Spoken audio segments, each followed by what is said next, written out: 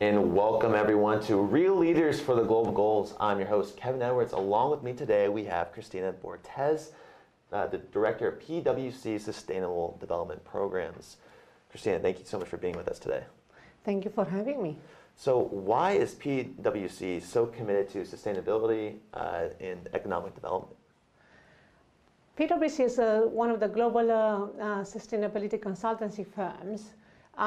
Really feel that we need to kind of play our role to work with the different parties involved in the SDGs, the government, the private sector, and us as a consultant, we have that kind of middle role to try to work together to address these SDGs. We know there is a big gap between the commitments the 192 countries made in 2015 for achieving the SDGs. There is clearly a momentum created around that, but without working together and, to be fair, speeding up, we will not achieve these goals by working alone.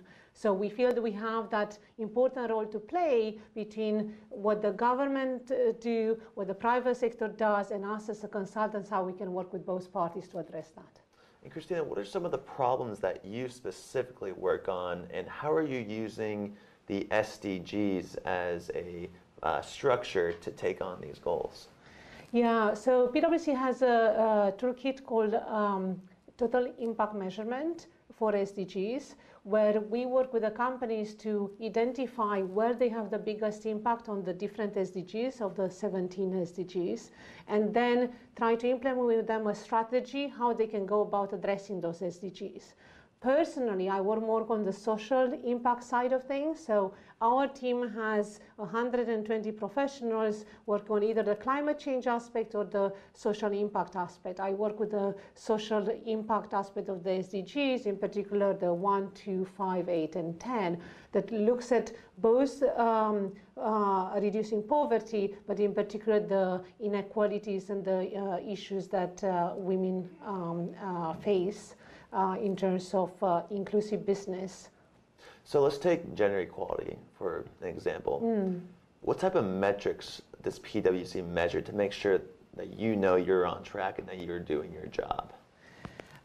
So PwC obviously plays a dual role. Internally, we have our own targets set up in terms of women economic empowerment for the staff of PwC. So we have targets for how many women would get in the kind of board and in senior positions. Okay. And then we track that and we report in our annual report every year how we are doing towards that. But as consultants, we also advise companies or the government. So I work a lot with UK government, and actually I run a program called Work Opportunities for Women, which is a £10 million program funded by UK government, Department for International Development, and I'm the program director. So I have a team where we work to identify where women are in supply chain of multinationals, identify the issues that they are actually facing, and then work with the private sector and the NGOs to address those issues. So just a kind of a flavor of what we do, if you take some of the key issues women are facing are land tenure.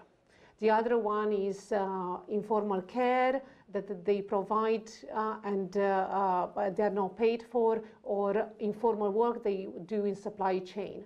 So all this, if you just take an example, women work in agriculture. Quite often, although there are countries where they represent 70% of the workforce, in terms of their ownership of the land, the percentage is more like 10%. So by not owning the land, they would face issues in terms of getting any collateral or being recognized for the work they do.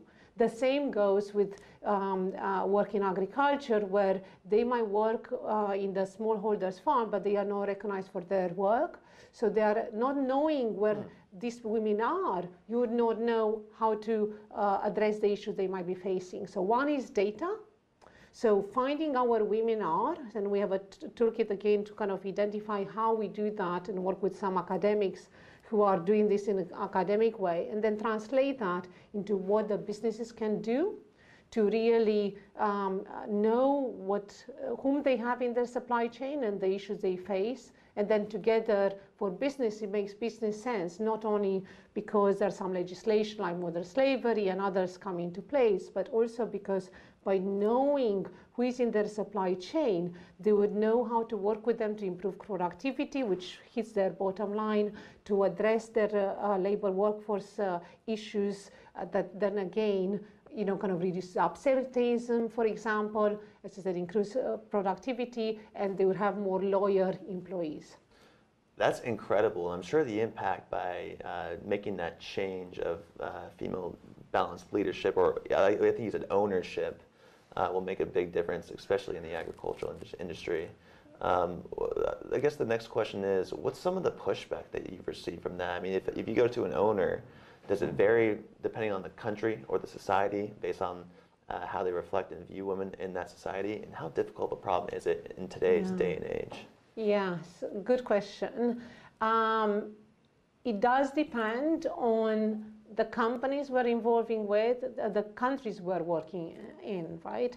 Because in many of the countries, if you take Southeast Asia, various countries in Southeast Asia, we need to deal with a lot of social beliefs and social norms. Yeah. And in particular, when we work on women economic empowerment, is working with men, because some of this change needs to come from the men. So for example, just to give you an example, we work in factories in Bangladesh. In the past, 80% of the women in the factories constitute the labor force. Now it's going down to 60%. Why is that? That's for two reasons. One is mechanization, and the belief that only men can deal with machineries, and now they are starting to employ men in those factories.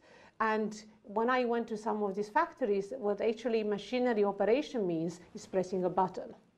But still, in terms of the recruitment, they recruit more men because it's just the belief that a woman will not deal with the machinery. Sure. Okay. Interesting. Gosh. The other part is women progressing through the ladder. Let's back up a little bit. How do you change that? Is it just the hiring? You got to go into the talent acquisition and say, hey, look, like you need to hire more women. All your men are doing are just pressing a button. Let's make this change. And how do you convince them of something like that that's so ingrained into their religion or culture or society? Yeah, I think it's involving different stakeholders, and it will not change overnight, and it will take time, sure. right? So basically, initially it's for showing the facts, right? So say the multinational, the buyers from the US or Europe, who are buying from that factory, they don't know. Although they buy from that factory, knowing that this is happening, they will not do anything. So they can obviously put pressure on their supplier to say, no, you need to address these kind of issues because I'm taking responsibility for my supply chain. And therefore, if I'm buying from you, I want you to implement certain policies and standards.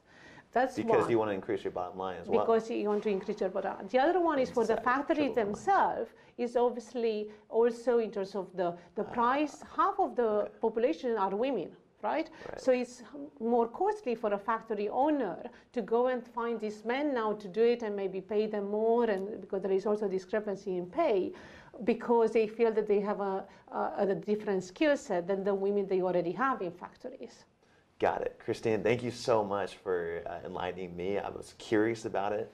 I'm sure our audience learned a lot too as well about what's really going on and how you're using that triple bottom line approach to go in and say, hey, we want to check out everything, make sure everything is good to go, because we know that our consumers are going to demand this type of labor for conditions as well as gender balanced leadership and across the whole supply chain. Christina, your work is impressive. It's new. I feel like in the past couple of years, it's really taken off. What's the vision for you and your department at PwC, and what type of impact would you like to make? Yes, I think things have started to change, but we're not quite there, right? I was in a panel earlier on today, listening to some of the panel members where they were talking about, kind of women, for example, are half of the population, but in terms of their contribution to society and the recognized contribution is more like the 10% that I think I mentioned earlier. So what needs to change? Obviously, all these beliefs and so on, but to me, we are during the fourth industrial revolution. Technology is going to change. Technology in terms of robotics, in terms of artificial intelligence, drones, and so on.